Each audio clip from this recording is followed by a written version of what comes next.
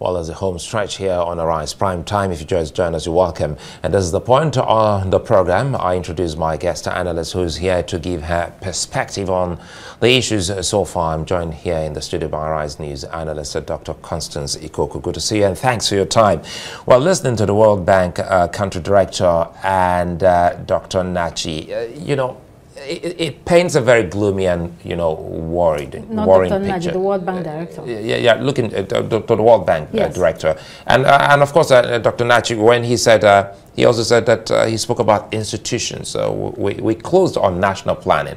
But again, let's start talking about solutions, some of the key concerns. He spoke about national planning and he said, well, if someone, as Dr. Nachi would say, I don't know if national planning is still there. Back in the day, I actually worked as a consultant to national planning. What does that mean to us as Nigerians and even Africans? Speaking of developmental institutions.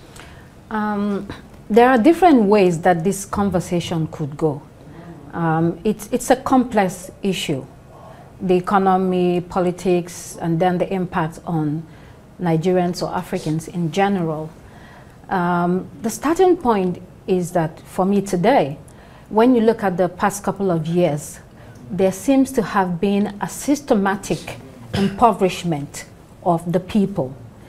You don't even need a report, World Bank or whatever institution to know that. We're living the reality of it. Today, for instance, you go to the market, a pack of what used to be plantain chips, maybe 250, now it's 500. Petrol from 300 to over 500. Hailing taxis, if you used to pay 1.5, now it's about 4,500, 5,000, depending on the time of the day. So it's there for us to see. We do know that people will fall into poverty. Then the question is, what is the government doing about it? And what's our relation with these so-called development institutions? On the one hand, a lot of people will say, yes, take what you can from development institutions like the World Bank, the IMF, whatever they have to offer, and the ones that are useful to you. On the other hand, some would say, hey, be careful, because more than 40 years of development relationship with these institutions hasn't really benefited Africa. We haven't developed in the way that we wish or wished, depending on what the definition of development is. So I take us to something like a very interesting good book. Everyone should read it. Dambisa Moyo's Dead Aid. She published it many years ago, actually. She's an economist from Zambia. And the argument, you know, was that she tried to explore the malignant nature of aid from developing countries from developing organizations to developing countries. And the view that those types of aids would help you develop, she challenged it. And so you can also extend it to development loans.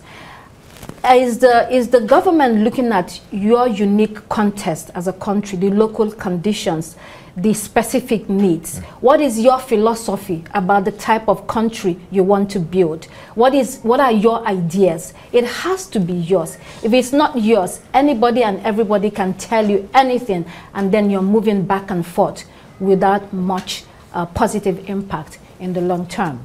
And it brings us to African leaders. Now, we're looking at Nigeria, we're also looking at the continent, and every now and then, just recently, African leaders were all in Paris. And the development institutions that are already in place in these African countries haven't actually worked. So it brings us to the argument of trust versus data, which the continent is still struggling with. In Nigeria, we keep asking, how do you recognize those who need it? And Dr. Nachi also said, well, the fear here is how the political class may hijack to the extent that those who truly need the palliative may not get it.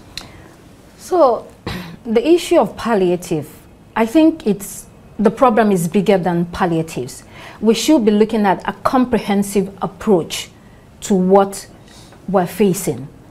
And that comprehensive approach should also be done in such a way that it's a long-term, well, there will be short-term and long term. So for instance, you can start with good governance. Very critical. You have to have the culture of transparency, of accountability, of productivity. Dr. Naji alluded to that when he talked about the register, how you come up with the register. And then you go to infrastructure.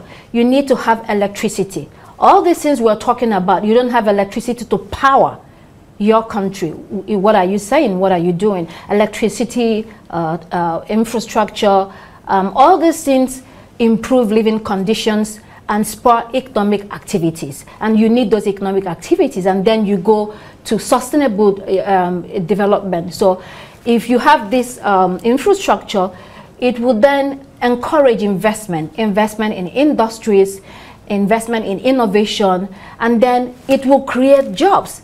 And then you go to education. You need the skills for this industry. So you need quality education. You need vocational training and education for your people. And then you go to health. You need a healthy population. I was talking to someone. I went for a TEDx event, and there was an expert. She was with the Bureau of Statistics. And she said, she gave me a shocking information. 40% of Nigerian children are stunted. Do you know what that means? It means that the cognitive abilities do not develop at all. That is catastrophic.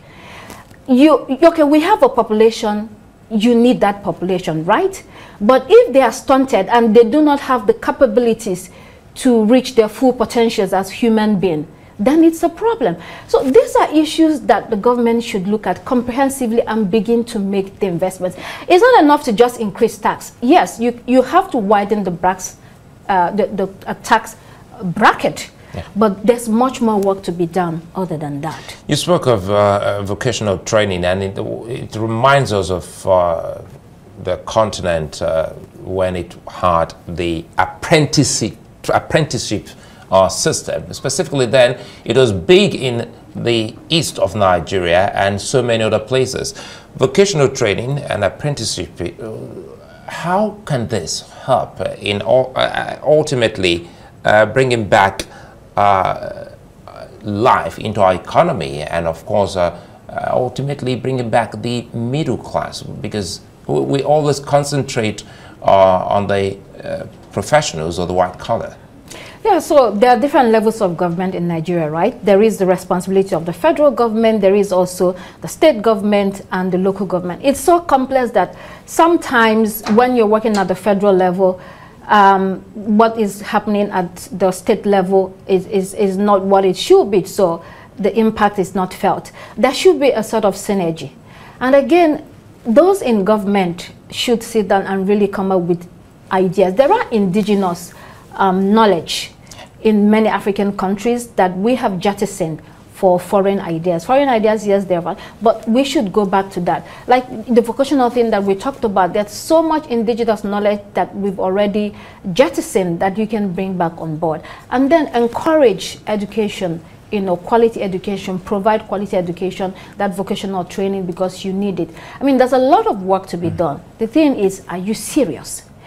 Are you more interested about the showmanship that comes with government in these parts of the world? The other day, people were talking about the amount of convoy of the president when he returned from Paris to Lagos. And then some people said, oh, there were so many other special advisors and officials, and that's why the convoy was long. For goodness sake, what is important? Are you even thinking of cutting the cost of governance? These kind of things irks people. It is so insensitive. A lot of people will say that it is so insensitive in this economy that is biting. Really. So what is the seriousness of these people that call themselves government officials? Are they there to do good? Is it about public good, or is it about you? These are things you don't need the World Bank to tell you. You need to sit down and work.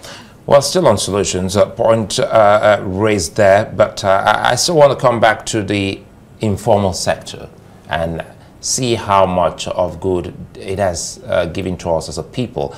Some economists will say, if not for the informal sector, there would have been a drastic collapse in our economy. So it comes back to what we can do to ensure that, for instance, the grassroots governance, the local government administration, can see what they can do to help shore up vocational training and that apprenticeship. It's very important because we all grew up seeing how boisterous it was, you know, back in the day in Nigeria.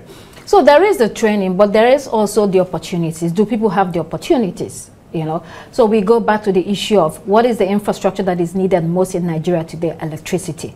If that is one thing that this administration is able to do, I think it will shoot up the economy. If that is the only thing, it shouldn't be. But if that is the major thing that you're able to achieve, it will change the face and shape of the country. So when you're training people, they're coming out, there are opportunities for them.